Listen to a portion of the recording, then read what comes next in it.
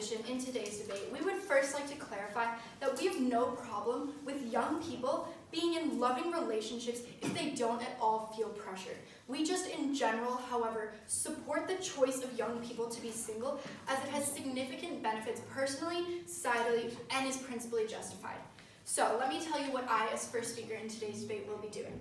I will be explaining how it is principally better for young people to not have the pressure to be in relationships and how this actually reduces outdated societal norms.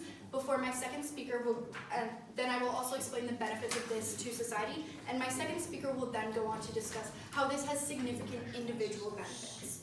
So, the principle of today's debate is that by encouraging young people to remain single and by supporting their decision to do so, we break down outdated historical norms and get rid of the pressure that young people throughout history have felt to be in relationships. So, all throughout history, women have been suppressed and told that they are inferior to men.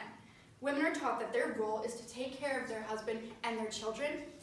Let me provide an example. So, in previous centuries, women were not actually allowed to inherit property or inherit possessions from their family.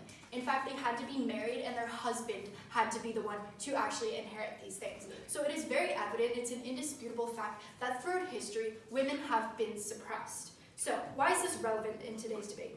This perception of women being inferior has led to the development of norms that essentially stand to say women need a man to be something. So, this norm has been perpetuated for generations. We see that in the 1950s, it was very popular for women to be housewives, and they had to fit into this picture-perfect narrative of what a family looks like in order to be seen as good enough.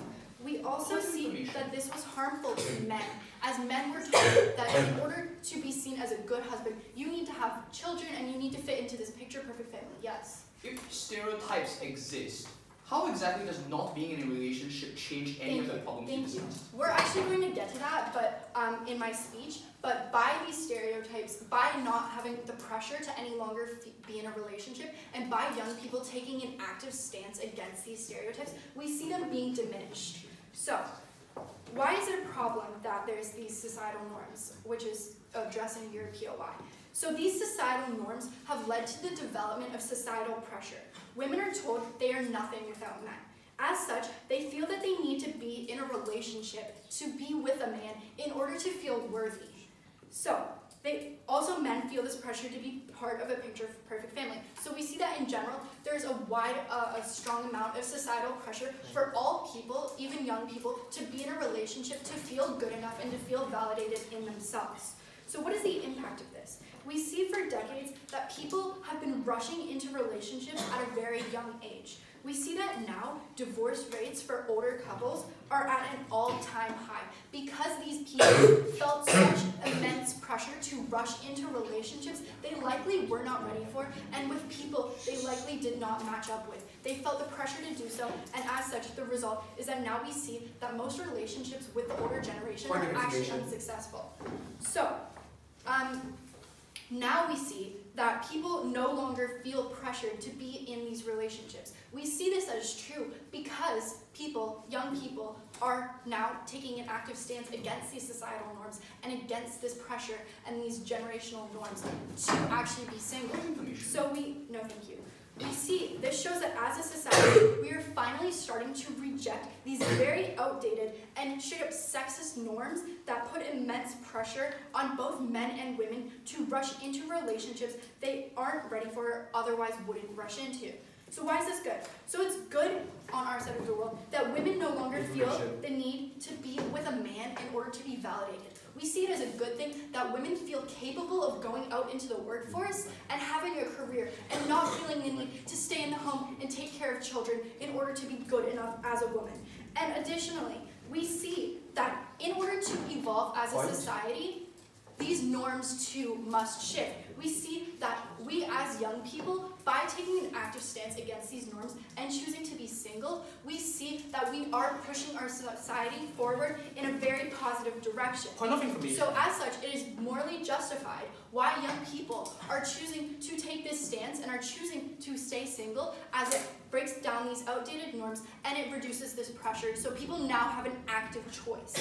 Second argument, this is significantly better for society when young people don't feel the need to be in a relationship at such a young age. So when people no longer feel this pressure and these norms no longer exist, people choose to not be in relationships. As such, they spend their time and their money elsewhere. So relationships cost a lot of money. I think we can all agree on this. You go on a date, it's very expensive. You order a nice steak, that costs a lot of money.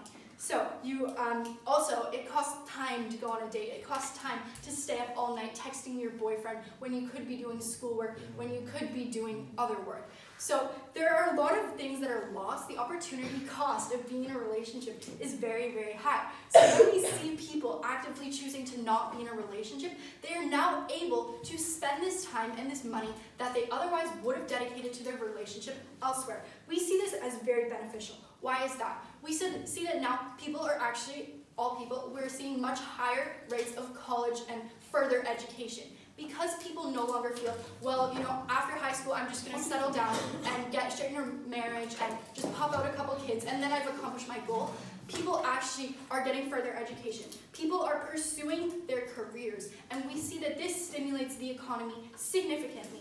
Furthermore, people also find new hobbies and are able to be personally stimulated, which my second speaker will further elaborate. Also, people can travel the world, people can experience cultures, they can grow their worldview. We see this as very beneficial, not only for society, as now people are more educated about different cultures and are more educated about different things and are as such more open-minded to change, which only furthers the cycle of society progressing again in the future. So, what are the economic impacts of this? So we see that there is further economic stimulation when people are working more and prioritizing their career. When I no longer feel the need to, right after high school, settle down and have children, I'm going to go to university. I'm going to